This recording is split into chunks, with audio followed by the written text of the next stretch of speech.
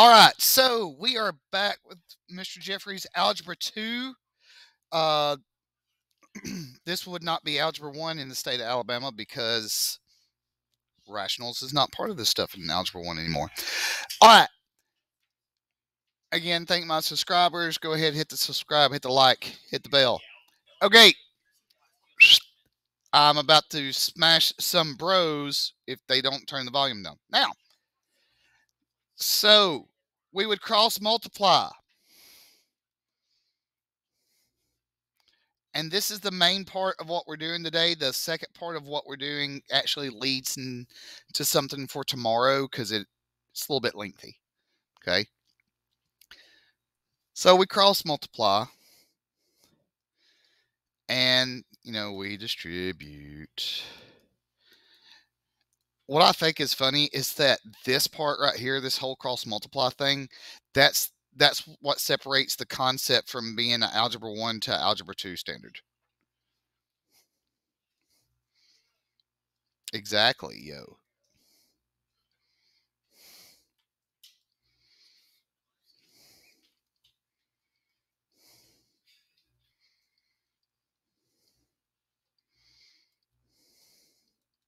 All right.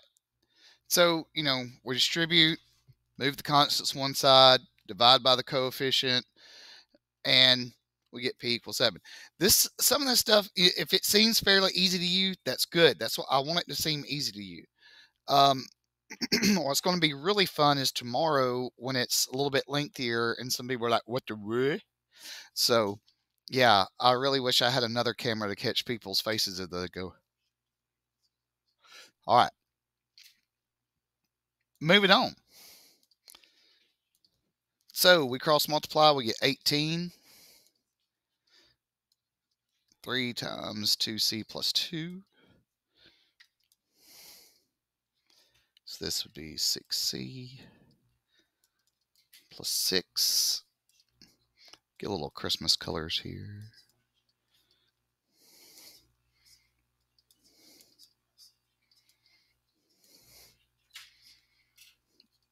And I just totally messed up my color scheme, but it's okay. All right, so 2 equals c. Speaking of color scheme, has anybody noticed a theme for the colors of your handouts for this week? Ah, very good, because so Monday we started off with green. Tuesday we had red, so those two colors are mainly associated traditionally with Christmas. And then gray, because sometimes in the winter it's kind of gray. In the south, it's just brown. It's just brown. And then today is blue because my favorite Christmas song is Porky Pig singing Blue Christmas. Bleep, bleep, bleep. And tomorrow will probably be a bright yellow or something for like candle burning for our Hanukkah friends. All right. Number 2. Do, do, do, do, do, do, do, do, do, do, do, do.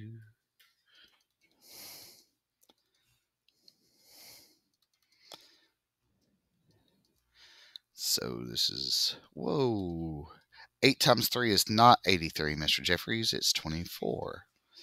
Yeah, I totally almost really messed that one up.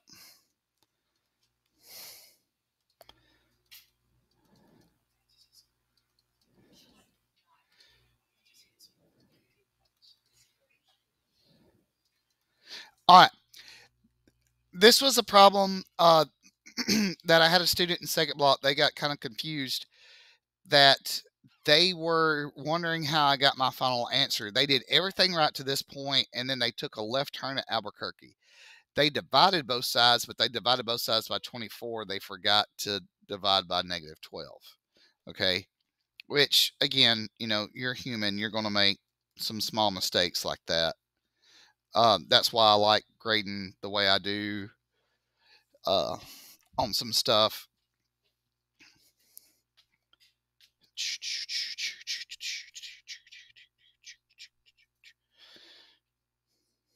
Yes. Yes. Yeah. I'm lazy. Uh, if and I would just leave it as negative equals y. If somebody writes y equals -2, it's fine. If some people will just do -2. Beep, beep.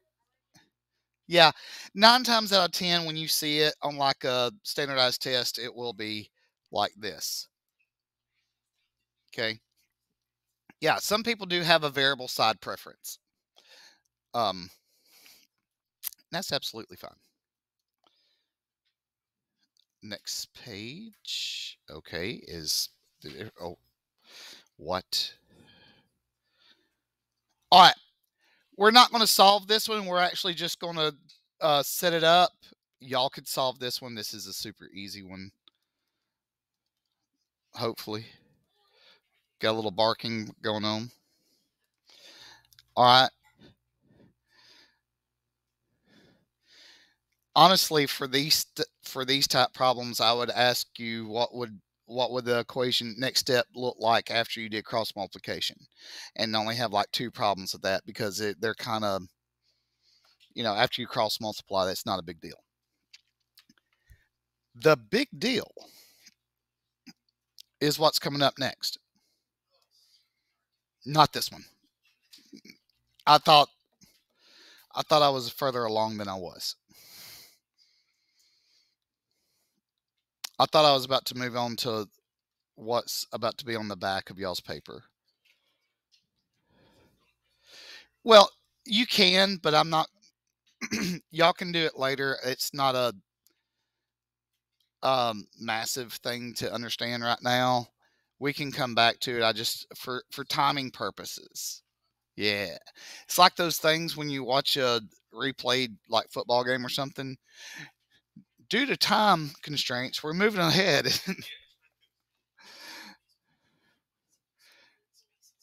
All right. Now, I do want to do number 5 because when I picked this one yesterday, I was like, wait, something doesn't smell right about this. This looks like we're going to have to factor and everything. And then I started digging into it. Okay. What do we know about anything over itself? Very good. It's equal to 1. So we could actually rewrite this one to be like this. Okay. Which is, I promise, I could show you the longer way, but this is the way you would want to do it. All right. Well, how can we write 1 as a fraction?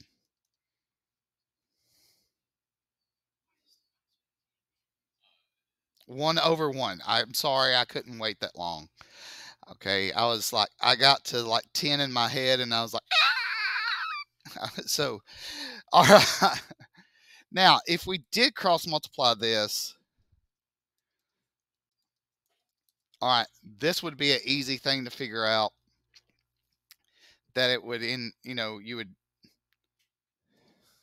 subtract 1 from both sides and we would get x equals -4, or if you had it like I was originally going this way. All right. So, and I had to go back and look at it this morning. I was like, wait a minute. This, there has to be an easier way. And I know some of y'all's easier way is let me use my Photomath.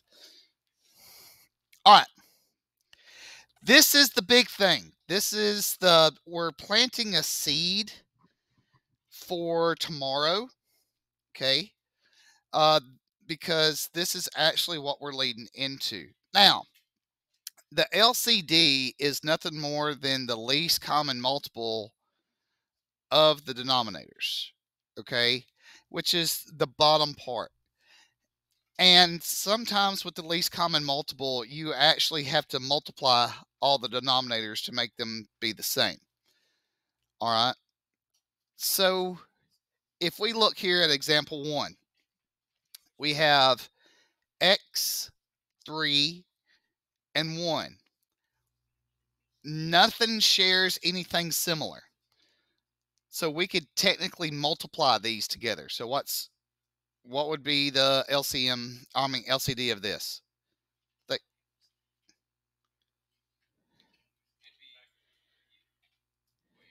no, not factor, multiple. What's the smallest number that each of those numbers on the bottom can go into? No.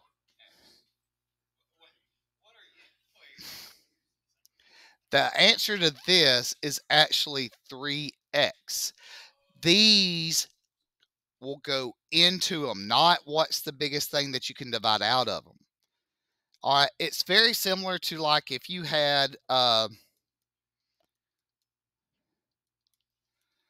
2/3 plus 4/5. Okay, before you are allowed to use a calculator that will do it for you if you enter it in this way, you would have to say, well, what's the least common denominator between 3 and 15? Well, or 3 and 5, and I just said it. Yeah. Okay, 15. Now, as far as um, you know, this, if you don't have your least common denominator, you can't do anything else. Okay. And that's actually going to be a main part.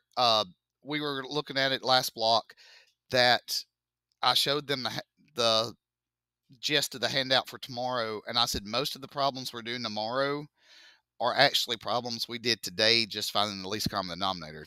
Tomorrow, we're taking it a little bit further. Okay. Yeah. For some odd reason, this least common denominator thing, a lot of people are like, it's really throwing them off. Which is kind of odd because, yesterday we added, subtracted with the least common denominator. So, all right. Example 2. All right. Follow the pointer. All right. Over here is x minus 2. We have an x and an x. Now, these two are the same, so that helps. But you have to think about what would this denominator need to match this over here? An x, okay? What would this denominator need to match this over here? All right, now, the x minus 2 is actually a separate entity. It's not the same as just x or anything, so you kind of have to be very cautious about that. And again, we will step through them. So, all right. This one's kind of similar.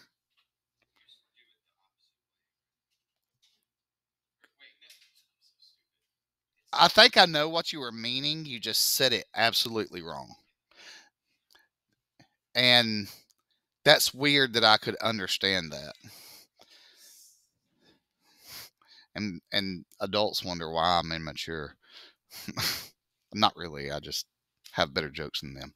Now, so think about it. This has an x plus 5, and these are x's.